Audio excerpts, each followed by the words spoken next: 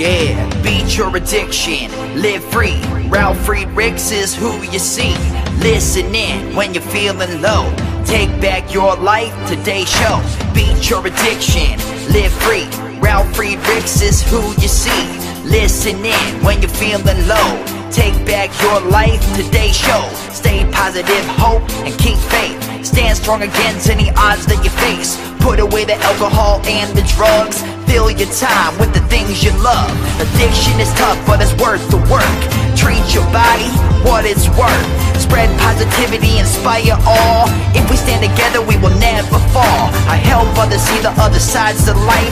A sober life, letting go of the strife. So give me a call, I can help. 1-844-4405-HELP. Homeless shelters, hospitals, jails, wherever you are. I am Ralf Friedrichs and I am here for you. 1-844-405-HELP.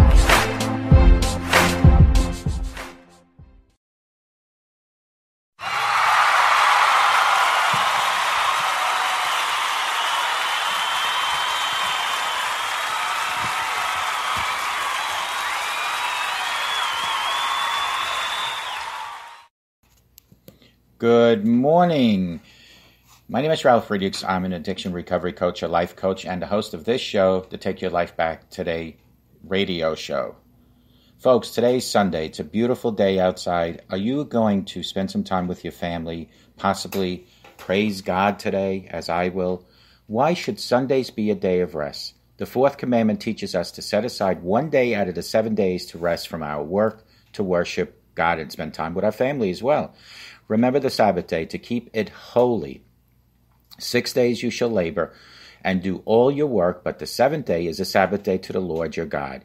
On it you shall not do any work, or your son, or your daughter, or your male servant, or your female servant, or your livestock, or your sojourner, who is within your gates.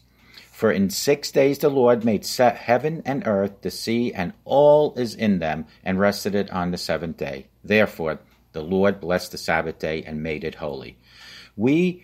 All of us are hardwired for one special day every week. We were created to work, but we were also made to rest. It's interesting that even secular studies have embraced the idea that we need to take a break and relax regularly. We were made not only to rest, but also to worship.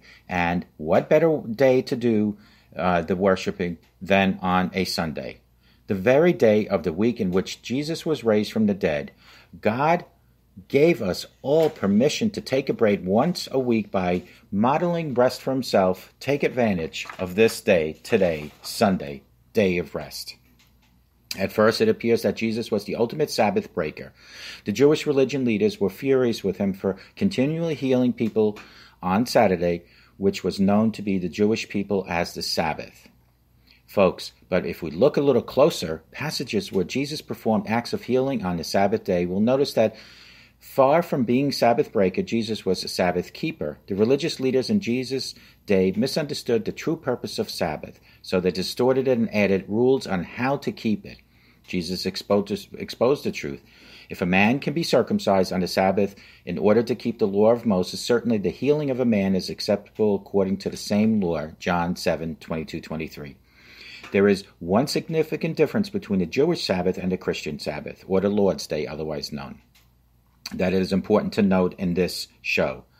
The Jewish Sabbath mirrors the creation account in Genesis 1 and 2, where God worked for 6 days and rested on the seventh. Interestingly, though, the Lord's Day reverses this pattern entirely.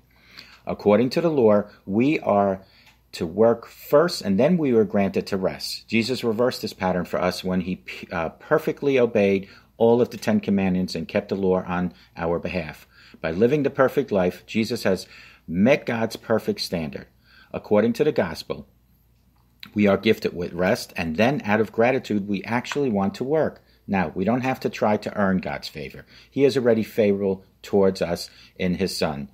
Because of Jesus and his work, we start each week with rest, mirroring the eternal Sabbath rest that are already in our inheritance in the new creation in Hebrews 4:9 and 10. Giving thanks to God, we return on our work week refreshed and our homes to others, and we provide hospitality to our neighbors.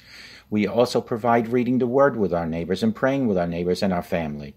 On this special sacred day, the Lord blesses us in the ways we are not blessed any other day of the week.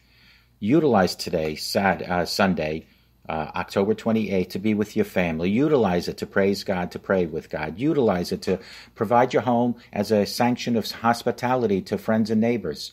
Be good to yourselves and be good to each other. A simple smile to a total stranger can change their life as well as yours. Remember, always bless God each and every day, but especially on Sundays, give it that extra turbo charge. May God bless you all, and thank you for listening to my Take Your Life Back Today radio show. Feel free to call me at 844-405-HELP or email me at takeyourlifebacktodaysshow@gmail.com, and remember to have a blessed day.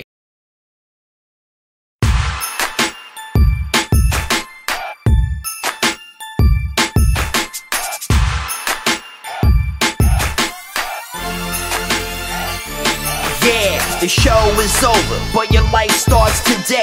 Taking back your life's the only way. Keep faith, stay positive, push through. Take back your life, it starts with you. Alcohol and drugs can't control your life. Let go of the negative and the strife. Ralf Friedrichs is the man guiding your way. The show is over, but your life starts today. Call Ralf Friedrichs at 1-844-405-HELP. That's 1-844-405-HELP. We hope you love the show today and tune in next time. Take Back Your Life Today show with Ralf Friedrichs. Yeah.